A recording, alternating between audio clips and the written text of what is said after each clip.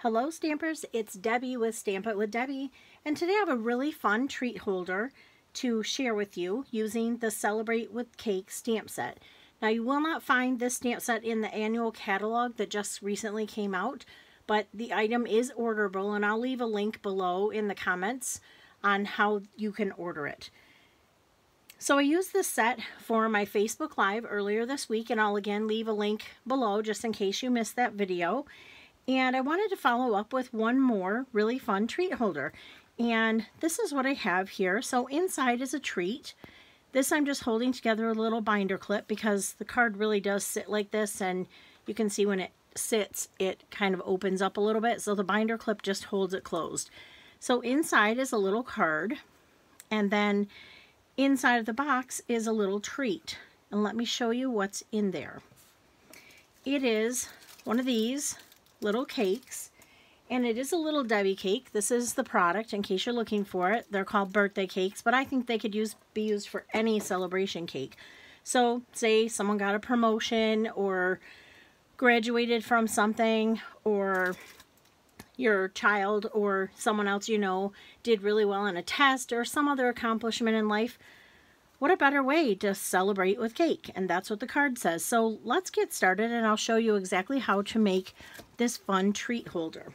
So again, Celebrate with Cake. I'll leave the link below so that you know how to order it. We need a couple things here, and I'm using Flirty Flamingo cardstock, but you could use any color.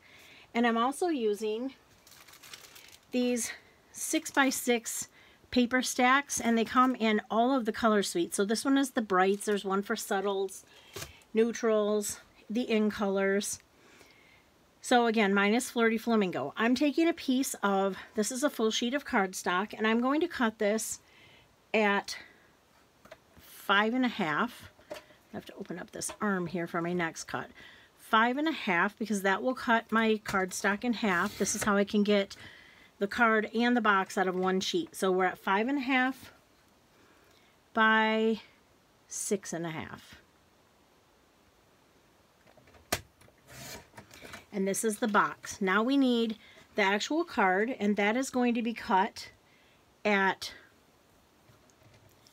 7 1/4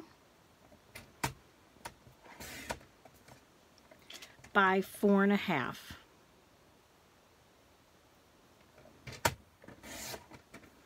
Alright, and now we do need another tool. You could do the scoring all on this if you wanted to. I just find the scoreboard to be a little bit easier, so that's what I'm going to use.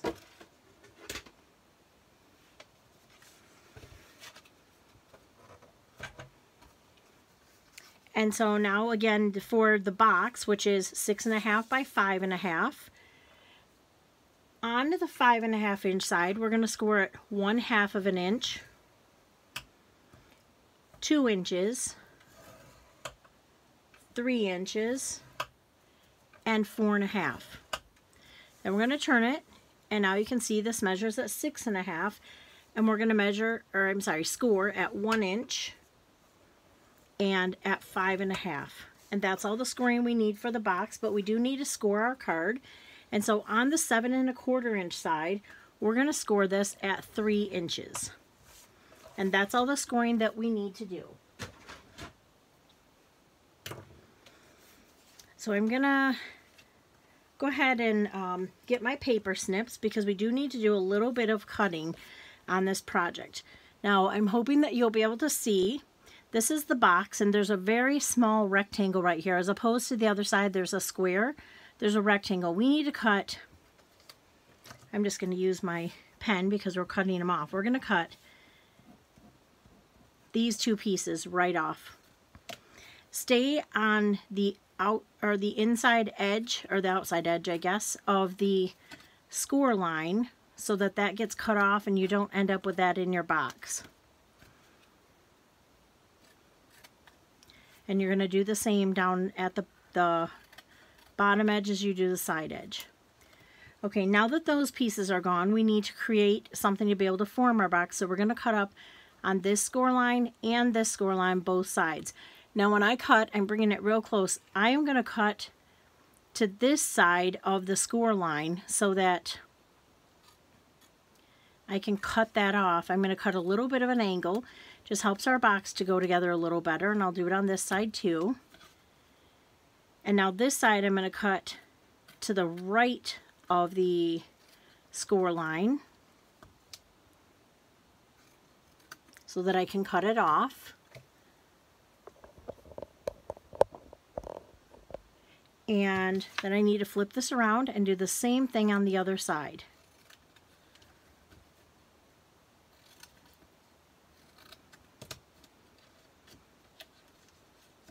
Alright, I'm going to push all my scraps out of the way here. Now you do want your bone folder so that you can secure all of those score lines very well.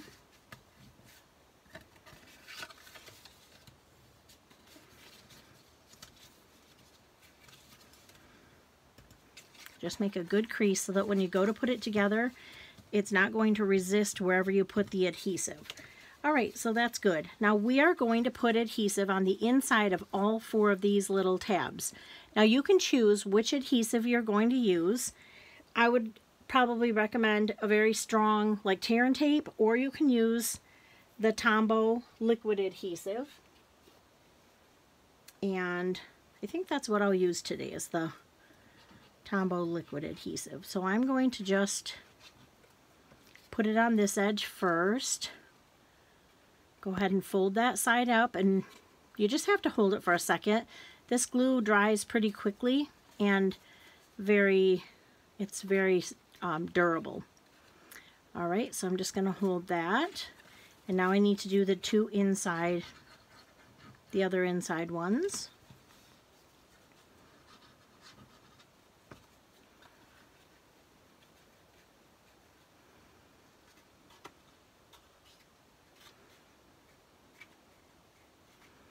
Okay, and that part is all done. So the next thing that we want to do is put our designer paper on the outside of our box. So I have cut the pieces already, and let me give you the measurements for them. You're going to need 4 little pieces. This piece is cut at 1 1/4 inch by 4 1/4. You also need another piece at 3/4 of an inch wide by 4 1/4, and then you need 2 smaller pieces cut at 3/4 of an inch by 1 1/4 inch long. And we can just put our adhesive right on the back.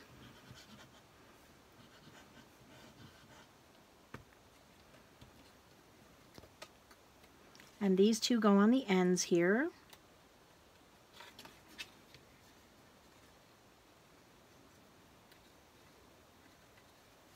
And then this one that's 3/4 inch wide will go on the front.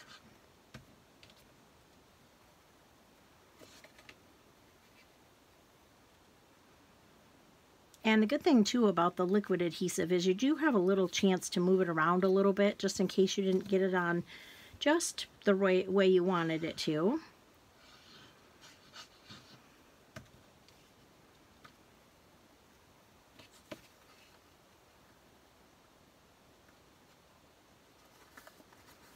And so that is all set.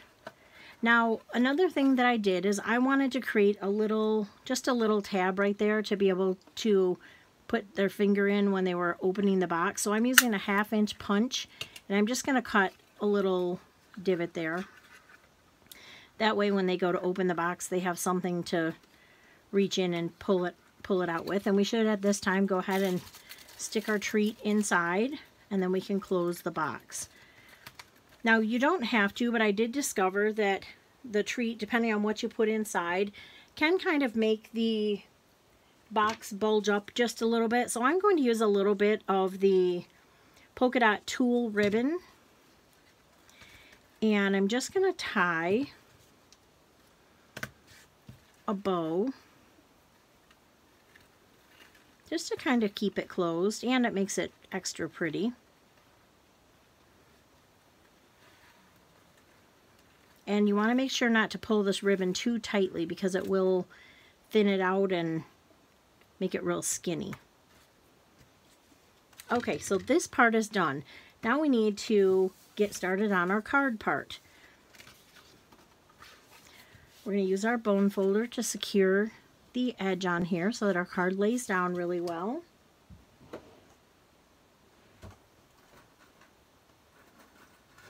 And I'm just grabbing a little clip and a bow that I tied. So now we need to get our stamps. And the colors of ink that I'm using are Flirty Flamingo, Granny Apple Green, I'm using a little Melon Mambo, and I'm also using Seaside Spray. For this outside piece here, I need to, forgot one more of my stamps, the one that says Celebrate with Cake. And we're going to ink that up in Flirty Flamingo. And I'll just show you, this is the part we're doing here. We're going to do this Celebrate with Cake banner in Flirty Flamingo. The flowers are in Flirty Flamingo, and the stems and leaves are in Granny Apple Green. Now, one trick that I kind of use when I'm using the photopolymer is to bring them down, and you don't want to rock them, but do hold it for just a minute so all of the ink can transfer off of the stamp. And then I need to get my Granny Apple Green.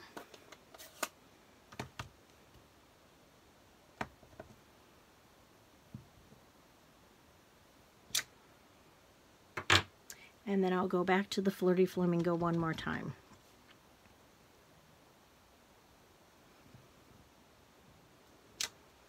Okay, so that part is done, and we can actually just turn it over and put it right on the front of our card. And we're going to put on the outside flap. The inside flap is going to get a different design. All right, now I need to get my Seaside Spray ink opened here, and my Melon Mambo. And let me open the card inside just to show you. I put a little bird. Oh, I'm actually not using Melon Mambo. I put a little bird holding a balloon, but if this was to celebrate something else, you could put, there's a cake stamp inside of, a cake stamp inside of the set. There's a mailbox, there's a bird, a balloon, there's some hearts. So if you just wanted to celebrate with somebody, you could stamp some hearts in there. And this one I did a little bird, so that's what I'm going to do on this one. Now this piece here is cut at 4 by 4 1/4, so you want to make sure it's got the right orientation before you put it inside of your card. And then the other thing that you want to remember is this part down here, 1 inch of it is going to be secured to the bottom of the box. So whatever you stamp in here, you want to make sure it's at least 1 inch above where it needs to be. So I'm going to stamp my little bird in Seaside Spray. And his hat is going to be Granny Apple Green. And the balloon is going to be Flirty Flamingo. And so we're all done stamping. We'll leave the rest of the space to write a greeting to celebrate with somebody. So I'm just going to close up my ink real quick here so that I don't get it on anything. And then we can attach this piece inside of our card. Again, it's really important to remember to leave at least 1 inch of space down here on the bottom, because that part is going to be adhered down here at the bottom of the card. So the next step is to go ahead and put some adhesive on, and what I'm going to do is put some tear and tape right here.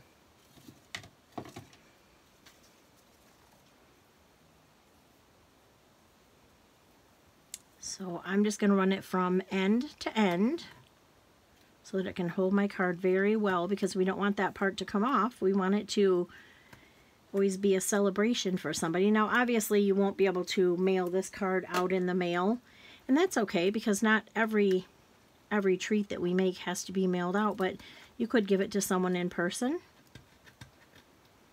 And I'm just peeling the backing off right now, and I'm going to put a little extra piece here because I didn't quite get to the edge. And then the best way I found is just go ahead and set your box down. I'm trying to get it so you can see the best, and then bring this card right up to it. So the card is just coming right up to the back, and then you can push it down really well. Now you can see that the card kind of opens a little bit, and that would be okay if it was sitting on someone's desk or dresser or wherever they had it sitting. The card would just flap open a little bit.